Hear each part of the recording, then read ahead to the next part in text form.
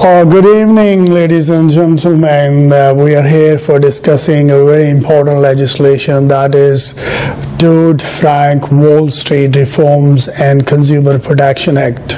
This is a lovely evening. I can see outside in my window people are leaving from the offices.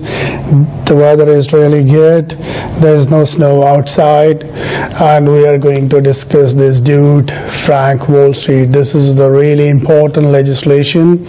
It came in 2010, and this is a part of the great initiatives of Obama administration. It came in the result of the correction of the great recessions, and this is a federal legislation in general. Broadly, in terms of agenda, what we are going to discuss today is very interesting. We'll see how this originated, what was the need of this legislation, and what was the process, what was the responses of different senators, different stakeholders from the industry. We'll go in an overview of this. We'll extend our discussion for certain type of provisions when it create a financial instability. So how to play an active role. We will discuss in the financial stability. We'll discuss the liquidation authority roles and its core activities and its contribution towards the financial institutions. We'll see the transfer of powers to the comptroller. We will discuss the role of DFIC and very important role of Fed in terms of these legislations.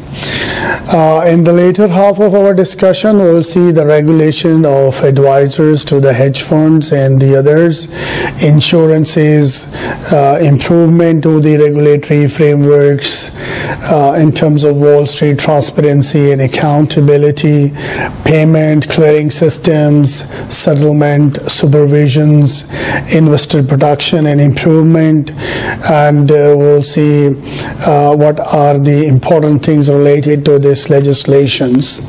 In the later half, we'll discuss the Bureau of Consumer Financial Protection, Federal Reserve System provisions. We'll see the Improving Access to Maintain Financial Institution, Paid Back Act. We'll discuss in detail. Mortgage reforms and Anti-Predatory Lending Act is really important, and it's very much in to discuss. We'll see some type of miscellaneous provisions.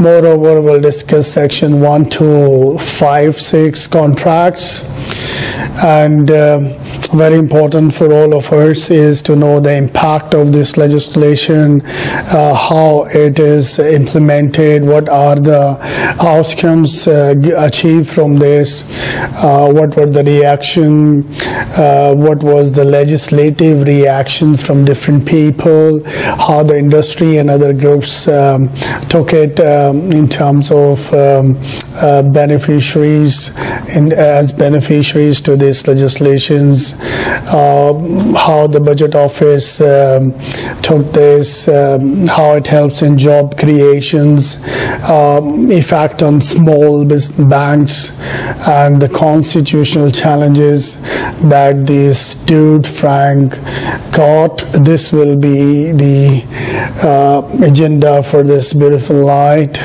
We'll see the effect of financial crisis which came in 2007-2009 was spread all over the country, and it causes a great recession. In that case, the government activated, they bring up with some corrective measures, which is mainly the two key players. One was the Frank and one was the Dodd, and these are named as Frank-Dodd legislations.